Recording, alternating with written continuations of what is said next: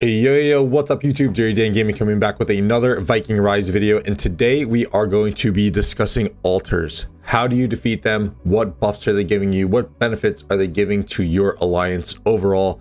And most importantly, what kind of rewards are you going to get for taking these altars? These are going to be the level, pretty much the level 1 structures after you take your beast layers. So without further ado, let's jump right into it.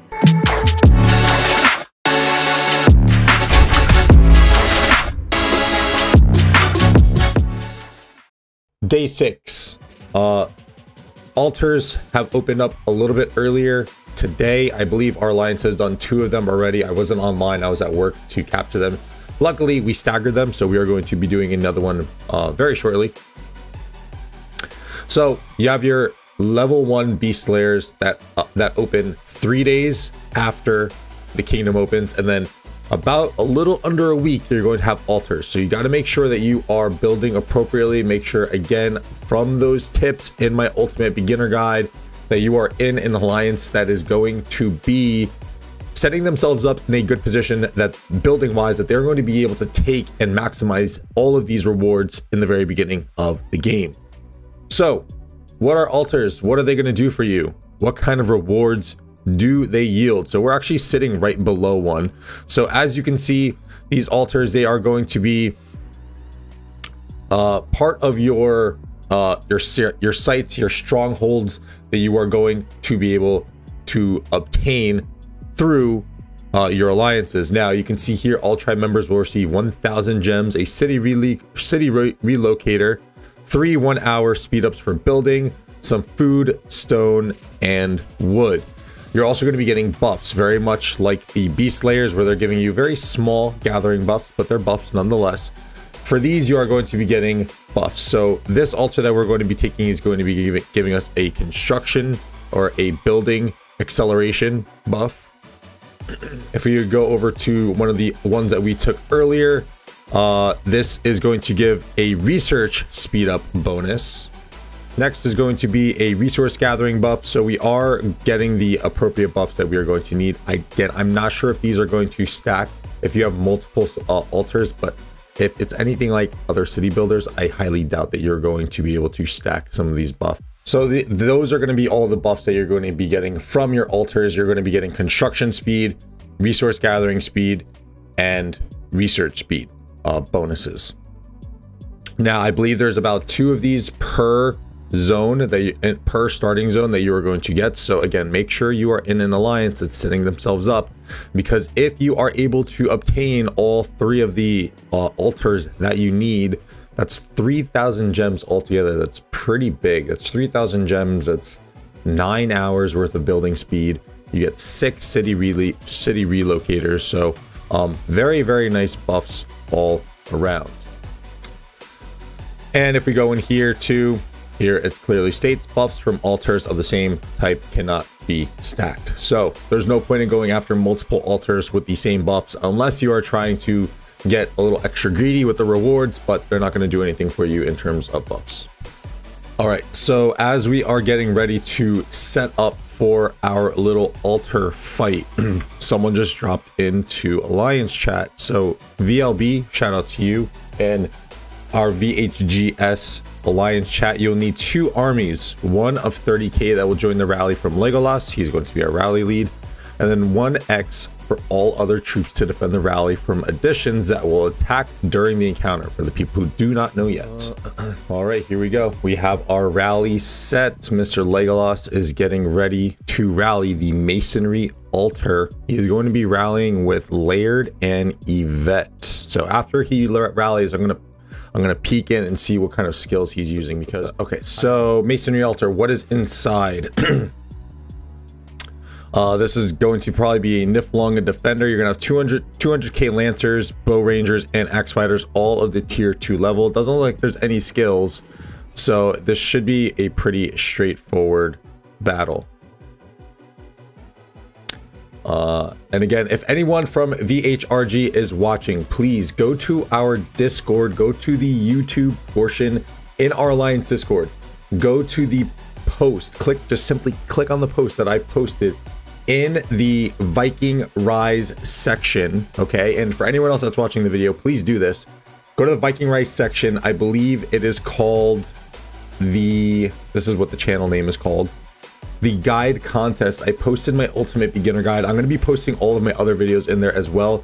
It's pretty much a contest to win Amazon gift cards and stuff of the like. So if you guys could please go in there, make sure you upvote my video, because that is going to how they determine who wins. A lot of what Viking Rise has been doing, I already contacted them for sponsored creator bit, but it doesn't look like they're doing that. They're doing a lot of different contests and stuff in terms of how they're going to be doing that. So I need your guys' help by hitting the like button on all of the videos that I post, subscribing if you guys are enjoying the content. I still do want to try and land a sponsorship, but for right now, it looks like I'm going to have to hammer these contests to win these out. And what I want to do is I want to take the winnings from that and I want to pump that back into my channel to give you guys more content. I'm talking about spending guides, how to best use your gems. I want to use the investments into the game to further better the value and the content that I can bring to the channel for Viking Rise. Any support you guys give is very greatly appreciated. Thank you in advance. So we can see our rally launching. So I think this is probably going to be the first rally that I have maybe featured on my channel. So as you can see all your troops around, and then they have this big like war tower with your pretty much what would be like your siege unit to you know, your battering ram to enter a city or a castle or anything of the like.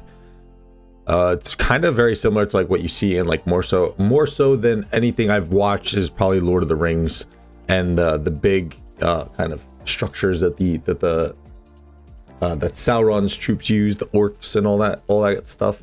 I want to see if these guys start running in. So a nice little nuance feature is they will start to charge as soon as they get close enough. I want to see if rallies also do the same thing. And we are going to have to focus here because it looks like rally. Oh, yep, rally's running, charging in. Let's go, baby.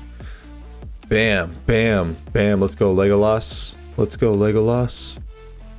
Let's see, we are going to have to defend a little bit, so let's try and we'll try and take up some empty space. There is going to be some AoE, so there is skill that comes from this altar, so please beware. There isn't skills listed, but it looks like there is AoE, and I'll do some for testing purposes. Oh, there we go, gotta kill him. But it looks like the rally is going to be doing its thing. Okay, there, I just got hit with AoE, so it would be a little bit painful.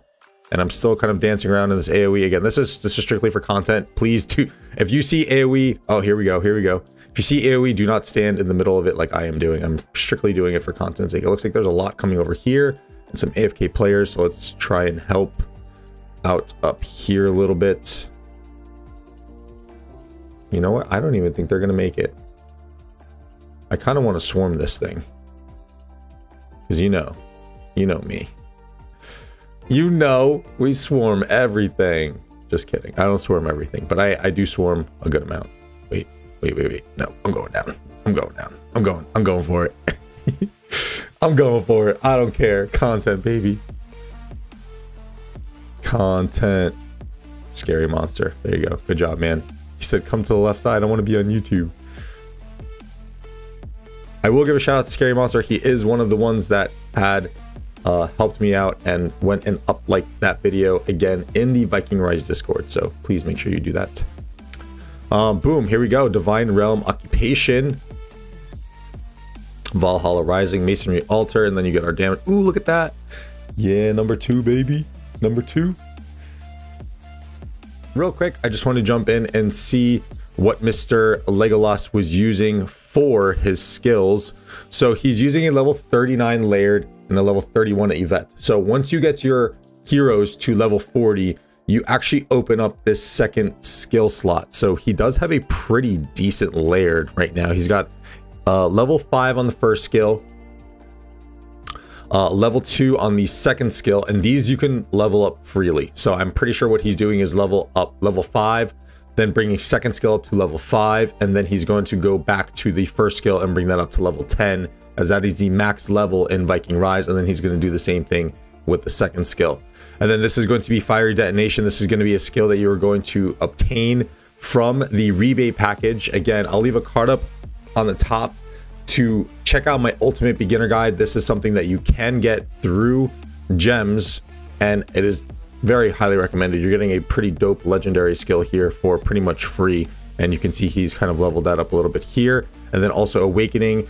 This is another base skill that you get for, I think you do have to spend a little bit, but I think you can get it relatively easily. Here are some skills actually, so you can scout, but it's not going to give you the actual skills listed for your altar captain. So the Divine Realm Defender deals damage to all targets 1 time, direct damage factor of 400. Increases damage by 2.5% every 15 seconds to stack. This effect can be stacked up to 5 times, so what, 12.5% damage. For every 30% of troops lost, summons fervent followers to retaliate against the attacking rallied troop. So you saw that, as that was the one troop that spawned and started to attack our man Legolas's army, which kind of melted anyway because it's a rally and it's just one troop. And then Support Call summons 8 Niflung troops for every 50% of troops lost, recovers 25% of troops in Divine Realm, and fully restores rage after the Niflungs enter the Divine Realm. This can be triggered up to 1 time. So you don't want the Niflung troops to get to the altar, because then it is going to essentially heal your altar captain or this Divine Realm Defender. So you do want to make sure that you kill those, or just kill the altar before these things can make it to the center. Okay, y'all, so that is our altar video breakdown. If you guys are enjoying the content, please hit that like button, consider subscribing. It's all totally free. It's the best way that you can support the channel. For those who are new to my channel from Viking Rise, we are going to be doing my Dirty Gang Saturday stream tomorrow. What is that? Well, that is pretty much where my community hops on. Those who are at my level 3 memberships and above, they come in Discord with me. They will be featured on stream. We come in, we chill out, we hang out, and most importantly, they get me drunk. So it's dirty shots with the Dirty Gang. It should be fun. We're bringing this back, and then we will be doing some adjustments to this segment and the day, but we are going to keep that rolling, as it seems to be a fan favorite right now. So be sure to tune into that stream tomorrow at about 21 UTC. I believe I'm going to be going live. So thank y'all so much for the support. I appreciate everyone. Happy Friday. Enjoy your weekend. I'm out. Take care. Peace.